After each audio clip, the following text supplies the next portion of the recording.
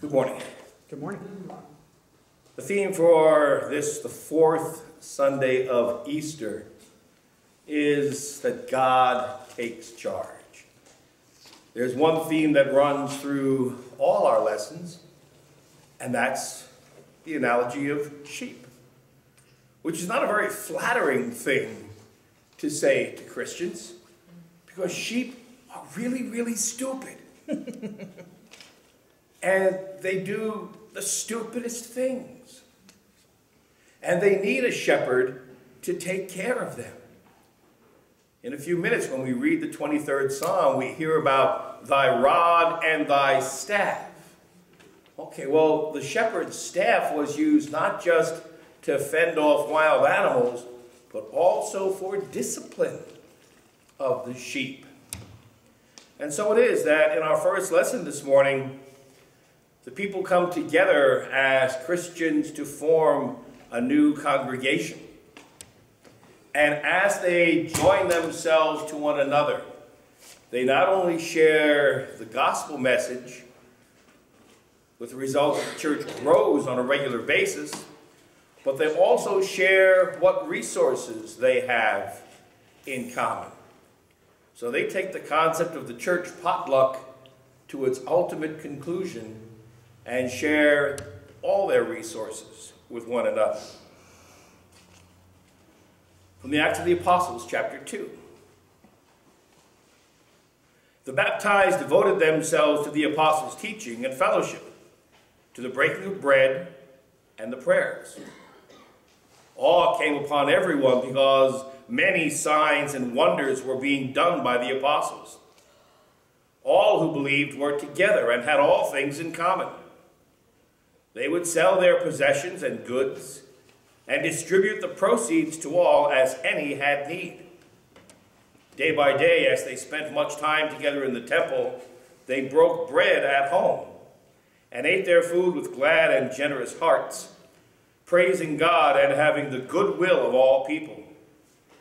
And day by day, the Lord added to their number those who were being saved. Here ends the first lesson. The psalm for this morning needs no introduction. Psalm 23, page 225 in the front of the hymnals. We'll read the psalm in unison. Psalm 23, page 225. The Lord is my shepherd, I shall not want. He makes me lie down in green pastures and leads me beside still waters. He revives my soul and guides me along right pathways for his name's sake.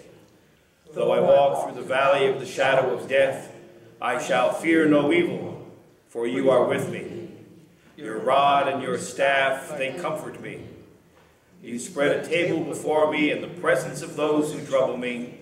You have anointed my head with oil, and my cup is running over. Surely goodness and mercy shall follow me all the days of my life, and I will dwell in the house of the Lord forever.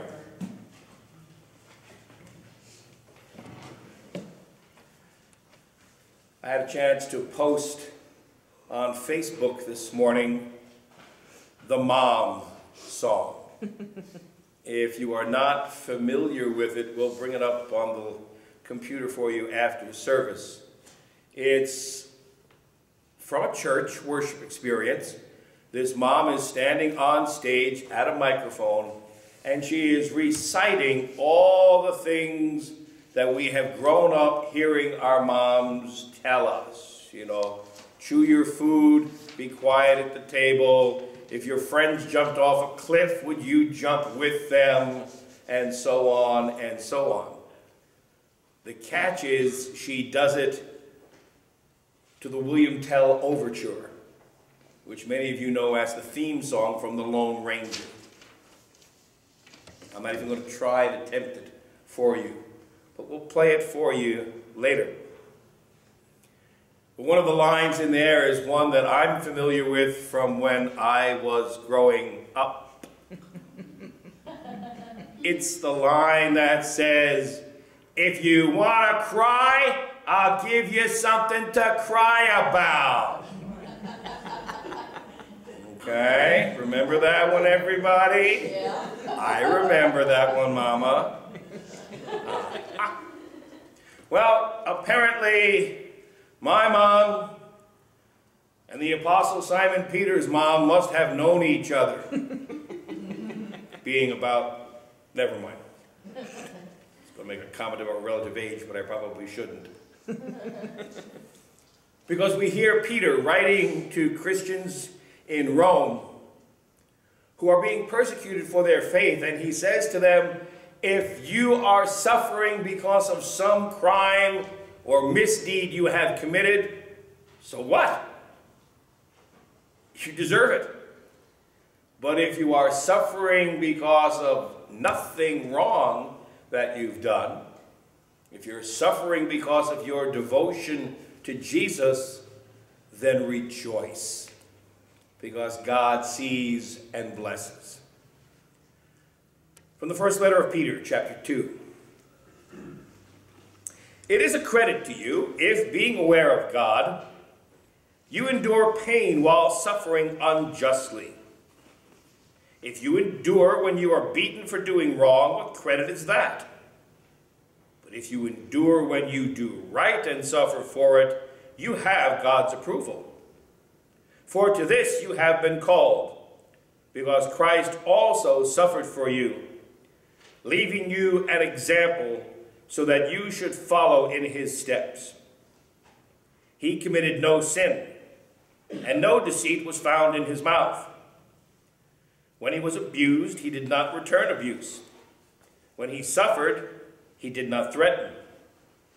But he entrusted himself to the one who judges justly. He himself bore our sins in his body on the cross, so that, free from sin, we might live for righteousness. By his wounds you have been healed. For you were going astray, like sheep, but now you have returned to the shepherd and guardian of your souls. Here ends the second lesson. In our gospel, we hear about good shepherds and poor shepherds. The good shepherd being one who has a relationship with his sheep so that he can identify each and every one of them, which I think is remarkable because I think all sheep look stupid. They just all look alike to me. But nevertheless, he knows them all, and as he calls them, they come. And he leads them into the sheep pen. You know, come on in, Snowball. Come on in, Blackie. Come on in, Fluff Fluff. Whatever names you give to sheep. I would say, Bernie and Homer and Clyde. But then, being the good shepherd, he lays down across the opening to the sheep pen, personally assuring their safety in the event of threat. We rise for the good news of the gospel. This is the gospel according to John, the 10th chapter, beginning at the first verse. Glory to you, O Lord. Jesus said, very truly I tell you, anyone who does not enter the sheepfold by the gate, but climbs in by another way, is a thief and a bandit. The one who enters the gate is the shepherd of the sheep. The gatekeeper opens the gate for him, and the sheep hear his voice. He calls his own sheep by name and leads them out. When he has brought out all of his own, he goes ahead of them, and the sheep follow him because they know his voice. They will not follow a stranger, but they will run from him because they do not know the voice of strangers. Jesus used this figure of speech with them, but they did not understand what he was saying to them. So again, Jesus said to them, very truly I tell you, I am the gate for the sheep. All who came before me are thieves and bandits, but the sheep did not listen to them. I am the gate.